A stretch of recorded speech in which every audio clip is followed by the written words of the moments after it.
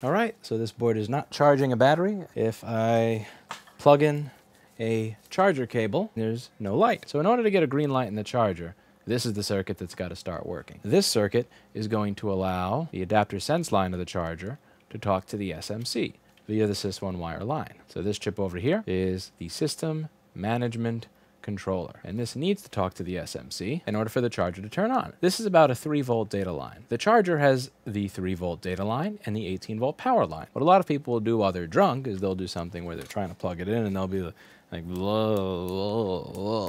then it'll wind up shorting the 18-volt charger line to the 3-volt data line.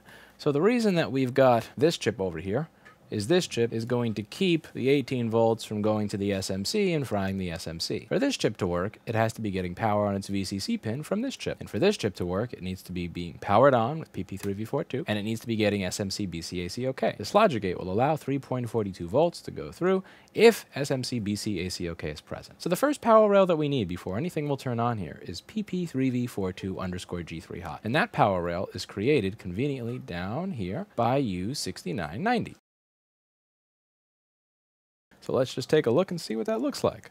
You'll see that it looks like a complete disgusting wreck. First thing I'm going to do is look at the stuff that's corroded and try to match up what it is. Now this capacitor over here, C6990, is this one. And you can see that the edge on it is really nasty. The reason that I can tell is instead of having two silver edges like the nice components, it has a silver edge, and this edge is kind of all brown, gray, blacked out, and it's kind of junky.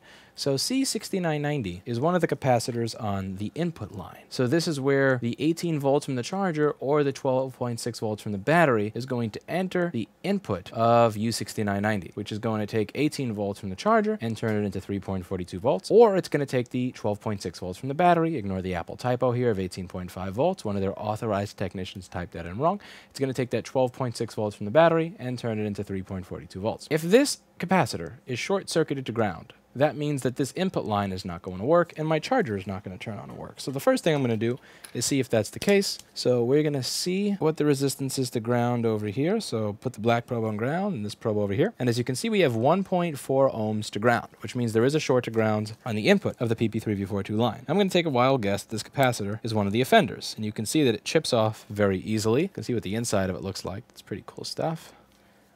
Ever see the inside of a capacitor before? Gross. My tweezers are kind of nasty and broken looking. So I'm going to remove that stuff at the hot air station. We're just going to jump all that, get rid of all that junk on the board. I'm going to cover this keyboard backlight connector over here, because that keyboard backlight connector is going to get burned if I don't cover it with something. Now, even though that chip may actually be good, I'm not going to trust that it is. We're going to take that off. And we're going to take this little capacitor off as well.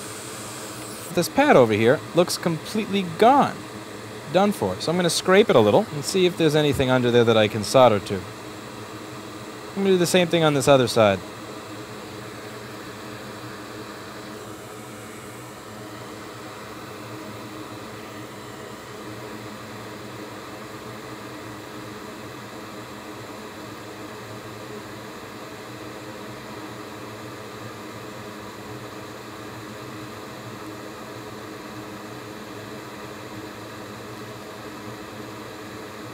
I've also got to get myself a new chip. This board uses an LT3470 AED. Store.rossmangroup.com has chips for all MacBook products, and they're arranged by the board model number, by the model of your machine. You can even just search up here, U6990, and it'll give you a list of chips that are U6990. Or you can check out by the model number of the chip. It'll give you a detailed description of what these things are for. Don't delay. Buy today. Yep.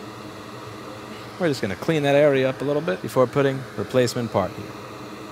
We got our pads redone. Gonna add some solder to those new pads. It's going to be a beautiful board.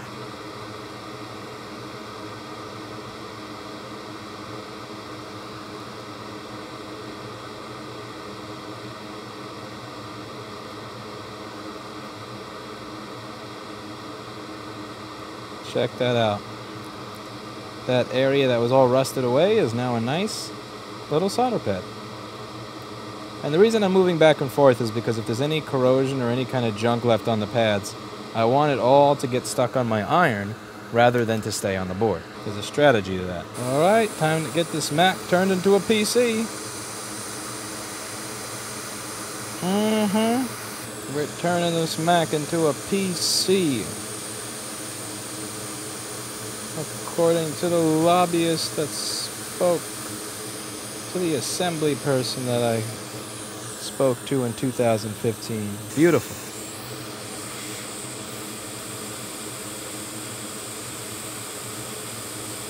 Alright, we had a little solder ball jump out there.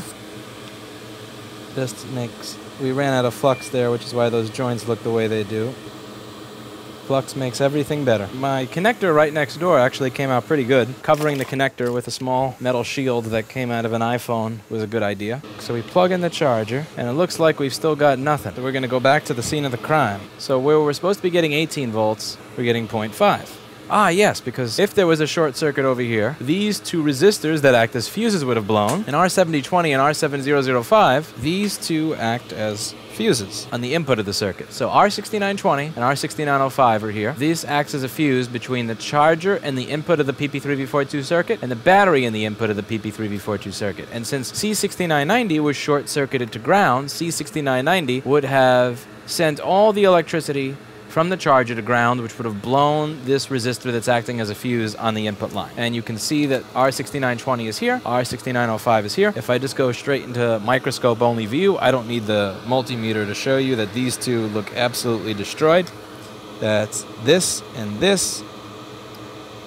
So we're gonna pop those off, and after we pop those off, it should work. Okay, I don't want to melt the charging connector, which is right above it. So to be careful here, I'm gonna put my shield again. Right, so that goes. And this actually broke in half. Wow, that was really damaged.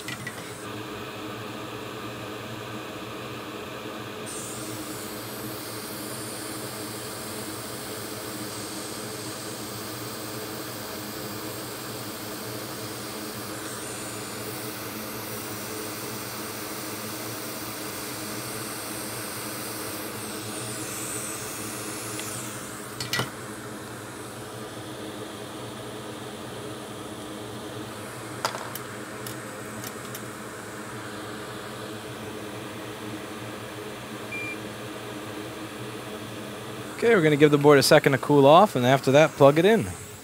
And it'll probably work beautifully. Plug it in, plug it in. What are you, the state attorney general?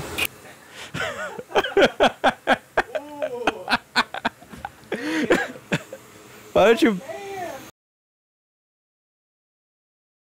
Check that out. And that's beautiful. It's beautiful. Absolutely beautiful.